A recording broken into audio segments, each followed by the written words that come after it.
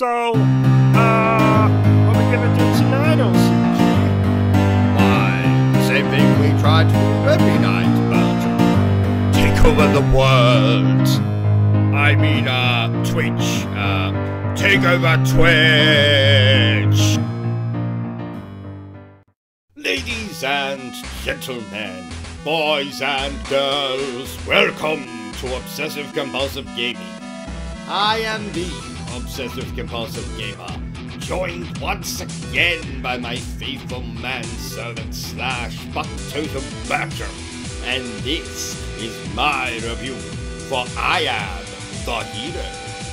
So my friends, I Am the Hero was released for the PlayStation 4 and other machines of the gaming variety in 2017. Now, stop me if you've heard this before, dear viewer. We play as Hero. Just Hero. He has no other name. And basically, to take down an evil corporation, we must traverse 7 stages that take place in the streets. A subway station, a hospital, etc., etc., beating up everyone in our path. Commoners, bosses.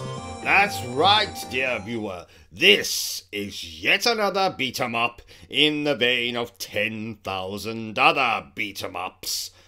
You know, as a little aside, I am looking forward to the prequel of this game.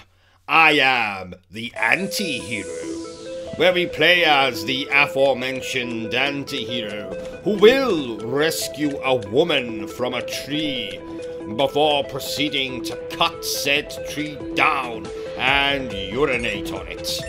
There will be a boss fight here against Greenpeace, who, disapproving of our anti-hero's abuse of said tree, will decide to kill him. Our anti-hero will go down in a blaze of glory, but not before taking each member of Greenpeace with him. Now, getting back to I Am the Hero.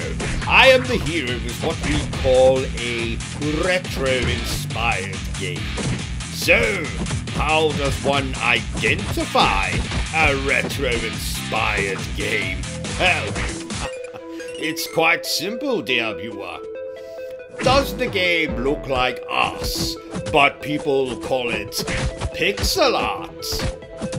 Does it borrow liberally from games of the 1980s and 90s, like Streets of Rage or Golden Axe? Does the music sound like it was composed by a man wearing sunglasses on a Casio keyboard?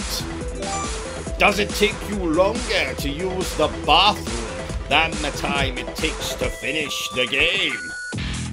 Does the game have a budget of 63 pence?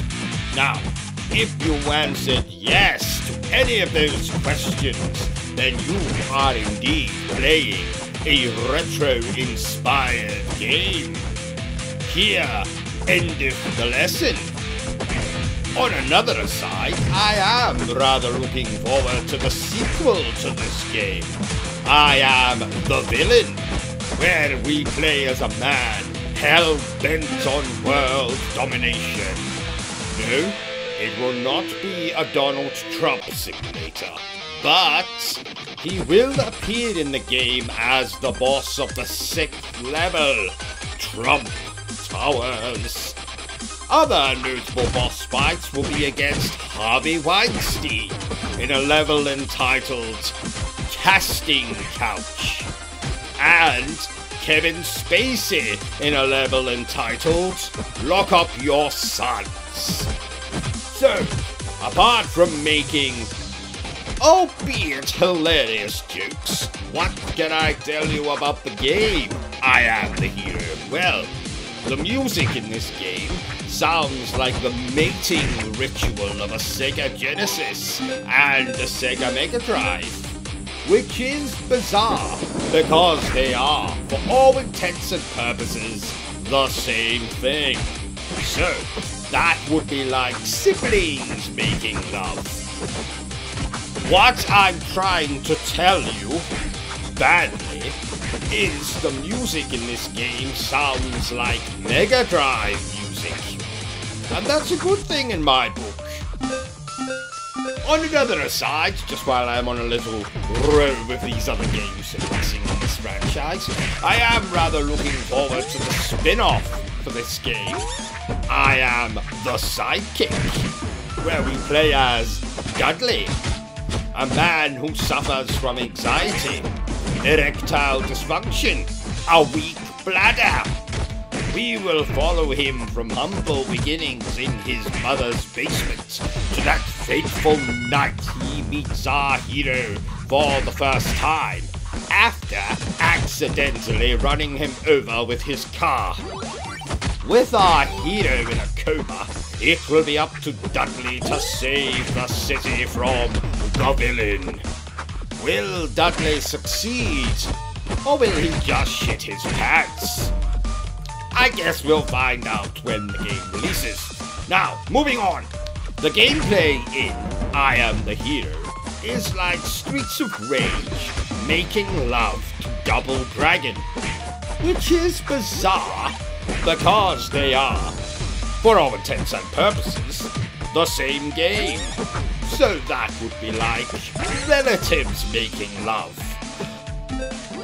What I'm trying to say, badly, is that this game plays a lot like Streets of Rage. And that's a good thing in my book. I think I need help. Yes. So, there's really nothing I can tell you about this game that you don't already know if you have ever played a retro beat-em-up. I Am the Hero does nothing new with this formula. Is it fun? Very. Will I remember it after I upload this review? Not likely. Should you play it?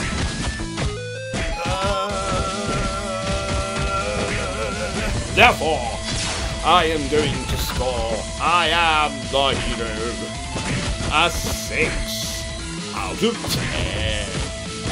So, not a great game, but I am looking forward to the remake starring Samuel L. Jackson. I Am the Hero, motherfucker. So, there you have it, ladies and gentlemen, my review for I Am the Hero. If you've enjoyed this little review of mine, don't forget to give me a thumbs up. If you didn't enjoy it, well then, feel free to give me a thumbs down.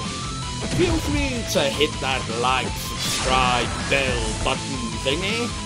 Jump over to my Twitch if you are so inclined to see some hilarious streams. But remember the single most important thing I always tell you, dear viewer. That is to always stay obsessed with gaming. Yeah.